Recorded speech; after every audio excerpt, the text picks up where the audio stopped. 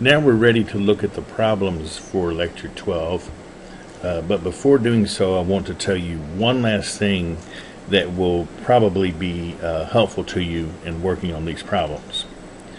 If we look back up here at this 4x4 Karnaugh map that we encountered in problem 5.4,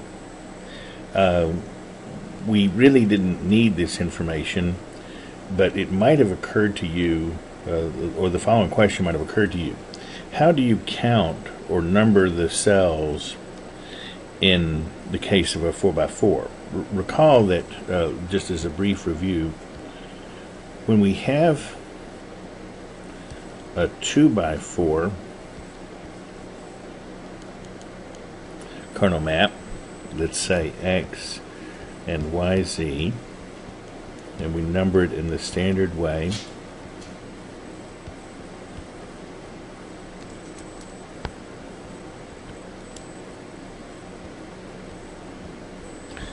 Recall that the correct way to go through the numbering of the cells is, this is cell 0 because it's 0, 0, 0, and then this is 1 because it's 0, 0, 1. We jump over here for 2 because it's 0, 1, 0, and then finally this is 3, 0, 1, 1. That's all for the top row. And then come down here, 1, 0, 0 is 4, 5, skip over 6, and 7. So that's the way that we go through the numbering of the cells in a 2x4 Karnaugh map. But what about in a 4x4 Karnaugh map? This is going to appear in the problems for this lecture. So let's go ahead and talk about it now. Suppose we have a function of w, x, y, and z in that order. So this is a function f of x, y, z, and here we have a function f of w, x, y, and z.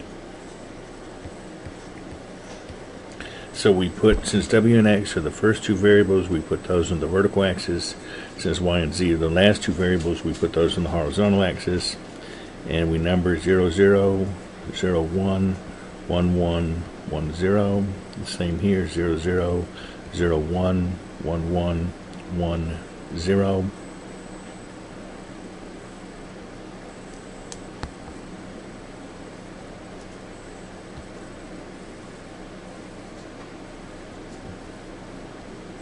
And now we ask ourselves how to number, how to go through the cells in order here. Okay, this, keeping in mind that w and x are the first two variables and then y and z are the last two variables, then this would be 0, 0, 0, 0. So this is 0, 1, skip over 2, 3, 4, 5, skip over 6, 7. Now so far that looks just like what we had. In fact, it is just like we had with the 2x4 case. But now we have 8 more cells to go, and remember our last one here was 7. Cell 8 we skip, usually we've been skipping this way, now we skip over down here. This is 8, and you can see that because it's 1, 0, 0, 0. So this is 8, 9, 10, 11, 12, 13, 14, and 15. So one last time, 0, 1, 2, 3, 4, 5, 6, 7, 8, 9, 10, 11, 12, 13, 14, and 15. So that's the way that we number the cells on a 4x4 Karnaugh map. And now we're ready to look at some, it's really just one problem, but with 3 parts that you'll be doing for this lecture. So in this problem, we'll say consider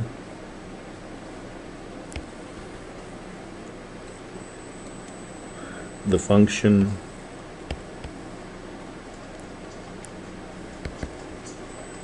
f of w, x, y, z equals the sum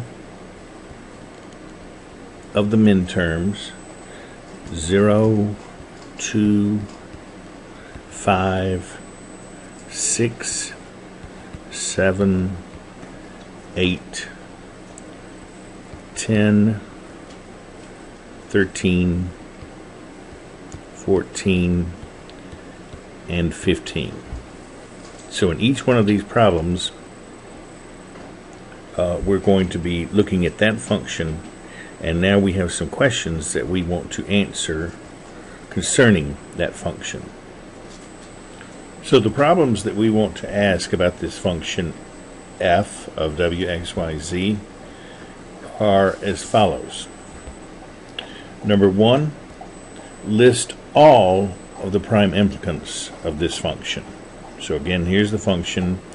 It's the sum of the minterms 0, 2, 5, 6, 7, 8, 10, 13, 14, and 15. And we want to list all of the prime implicants of that function. And the choice A is x prime, z prime, and xz, and xy. B is x prime, z prime, and xz, and yz prime. C is x prime, z prime, and xz, and xy, and yz prime. And D is x prime, y prime, z prime, and xz, and yz prime. Which is the correct list of all of the prime implicants of f? Number 2, now we want a list of all the essential prime implicants of that function. And the choices here are A, x prime, y prime, z prime, and xz, and yz prime. B, x prime, z prime, and xz. C, xz, and yz prime. And finally D, x prime, z prime, and yz prime. And finally, in the third question, we want a list of all of the minimal sums of this function. Now in choice A, there's only one minimal sum, and it is x prime, z prime, or xz, or xy. In B, there's only one minimal sum, and it is x prime, z prime, or xz, or yz prime. In C, there are two minimal sums for this problem, and one of them is x prime, z prime, or xz, or wx, and another one is x prime, z prime, or xz, or w prime, y prime.